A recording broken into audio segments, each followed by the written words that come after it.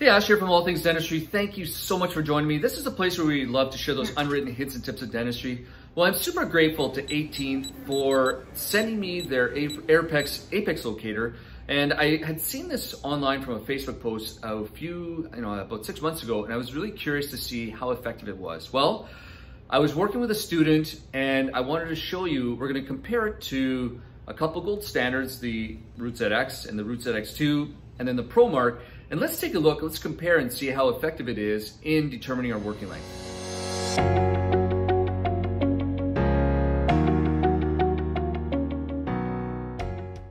Okay, so here we are with Dr. Nick, and we're gonna do this comparison, this little experiment with Dr. Nick. And he's in town, we're doing some training on some microscope and actually how to do some root canals.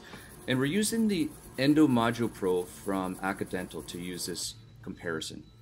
Okay, so the way we're gonna conduct this little experiment is we're going to set our working length on our Root ZX2, so that's pretty much accepted as the gold standard. And we're going to set our working length for 1 bar into the green. And then we're going to compare where does that match on the Root ZX, the ProMark, and our Airpex from 8 teeth.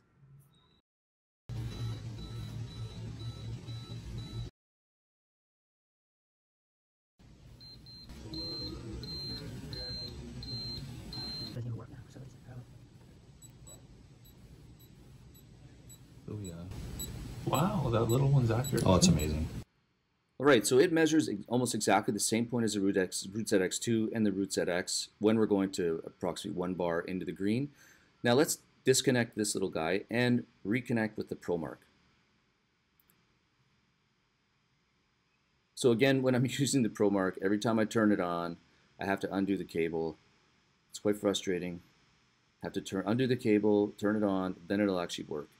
And really the great lesson that both Dr. Nick and I learned from this was that when you switch from different instruments you're using, you need to calibrate yourself. Okay, so let's go and see what this working length looks like under the X-ray. And we have several other videos that show very similar results, and I'll put the links to that in the description box below. And there you have it. So this next part of the video is actually quite interesting. Come take a look. So Dr. Nick graduated 6 months ago, and he was trained on the ProMark. He was trained to take his working length to this yellow point.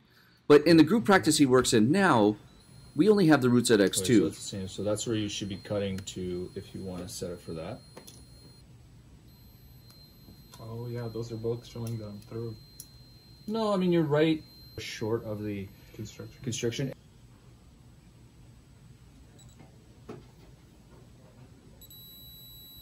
So it's identical to these. Yeah, so it's that one that one's kind of goofy.